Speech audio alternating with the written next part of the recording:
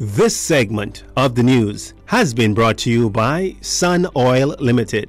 Welcome back. The body of a man believed to be in his 50s was pulled from waters at the Woods Rogers Walk on Friday evening, leaving criminal investigators with the task of finding out the circumstances behind the incident. According to police reports, officers were notified shortly after 7 p.m. that the body of a male was submerged in waters, and as a result, the Marine Support Unit of the Royal Bahamas Police Force responded. They retrieved the body from the waters and transported the male onto the land. Emergency medical technicians were waiting to administer medical assistance, but they confirmed the man had no vital signs of life. His body was transported to the morgue at the Princess Margaret Hospital, where an official identification will be conducted. The sudden death of a female tourist over the weekend is being investigated by officers from the Criminal Investigations Department. The 67-year-old woman died on board a cruise ship here in the Bahamas on Saturday. At this time, no foul play is suspected, and an autopsy will be conducted to determine the exact cause of death. That said, a Royal Bahamas Defense Force Marine has found himself on the wrong side of the law. The 27-year-old Seabreeze Lane resident has been arrested for unlawful sexual intercourse. The Royal Bahamas Defense Force officer allegedly engaged in sexual intercourse with a 13-year-old female between 2020 and 2023. Police say the file is presently being reviewed, and the suspect is expected to be charged with multiple counts of unlawful sexual intercourse. A stabbing here in the capital late Sunday night leaves one man in hospital and the alleged assailant on the run, or the alleged assailant on the run. Police reports indicating that shortly after 11 p.m. while at a home in the area of 9th Terrace, Centerville, two males got into a heated argument. As a result, one of them produced a knife and stabbed the other to the left chest.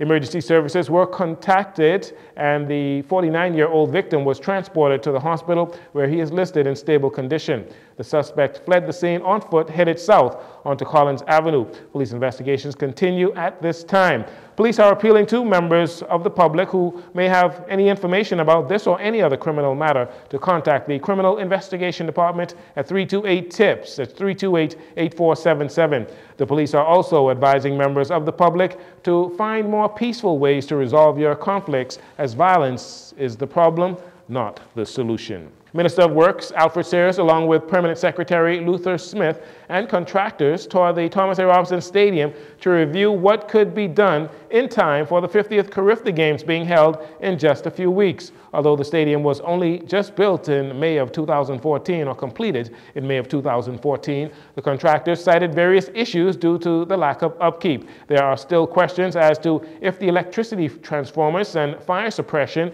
is in operation or operational. Other issues include plumbing issues throughout the building, cement crumbling and exposing steel, rusting of pipes, chairs, railings, and cosmetic works such as painting and pressure washing of the building. Minister Sayers says they are looking to conduct as much emergency repairs as possible before the start of the Carifta Games on April 8th, 2023. And finally, again today marks the 74th anniversary of the modern Commonwealth. As one of 53 countries in the Commonwealth of Nations, the Bahamas joined in celebrations that took place at schools throughout the Commonwealth. It was particularly special, a special day for students at the C.H. Reeves High School, as Minister of State for Social Services and Urban Renewal, Lisa Ramming, gave a thought-provoking message for the students. And all I didn't need to be the smartest in the class, because I was not the smartest in the class.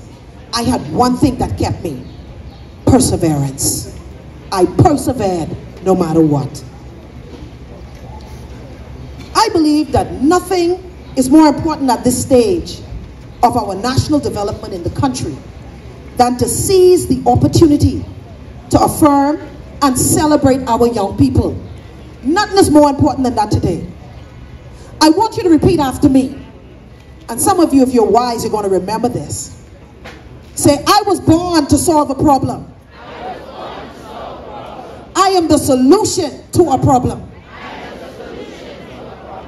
I will release the greatest in me. One more time. I was born to solve a problem. I am the solution to the problem. I will release the greatest in me. You better remember that. Driving home the importance of keeping the tradition alive is organizer for this year's flag ceremony and head of the Social Studies Department, Ms. Lisa Roll. We've been a part of the Commonwealth since 1629, basically. And so if you look around, a lot of stuff that you see is British tradition. Our school system, our law system, even a lot of our buildings and architect.